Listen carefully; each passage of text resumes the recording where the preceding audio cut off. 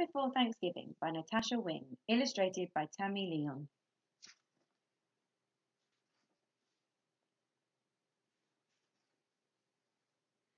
'Twas the night before Thanksgiving, and all through the nation, families got ready for the big celebration. At our house, my mum baked 3 kinds of pie: pecan and pumpkin and apple surprise. That night we were nestled all snug in our beds, while visions of turkey legs danced in our heads. The very next morning, Thanksgiving, yippee! We got up and watched the parade on TV. Relatives arrived from near and far, by taxi and airplane, by train and by car. My brother came up the basement stairs, lugging the kids' table and folding chairs. We counted and polished our best silverware, then set the 2 tables with patience and care.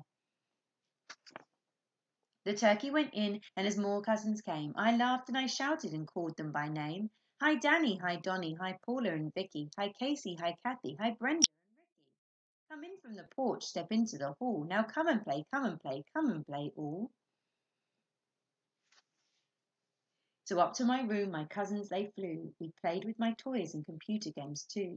We made pilgrim hats and funny shoe buckles, then put on a skit for aunts and for uncles.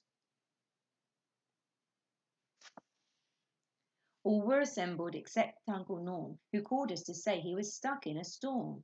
Meanwhile my mother was getting out yams, cranberry jelly and honey-baked hams. When Mum wasn't looking, we stuck olives on fingers, said they were puppets and grand opera singers. While dinner was cooking, we played dodgeball outside. Our tummies were growling. Can we eat yet? We cried. The timer then sounded. The turkey was cooked. Mum opened the oven. She sniffed and she looked. When what to our watering mouth should appear but a marvellous bird which caused us to cheer. Its skin, oh so golden, the drumstick so juicy, the stuffing was fluffy, thanks to my Aunt Lucy. Dad slid out the bird, it weighed 30 pounds. He turned, then he tripped over one of our hounds.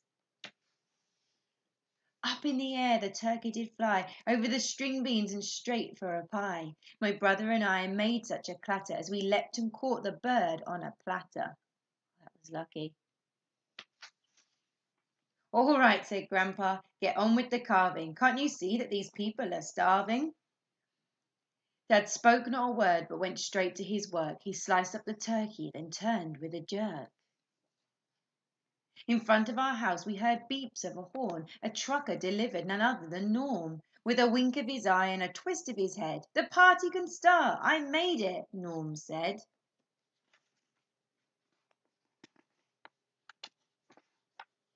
We all took our places, the food smelled so great. We started to dig in, but Dad said to wait. We're thankful that everyone is together this year, in our home and our hearts, where we hold you so dear. We ate and we ate, yet last but not least, the very next day was a leftovers feast. The end.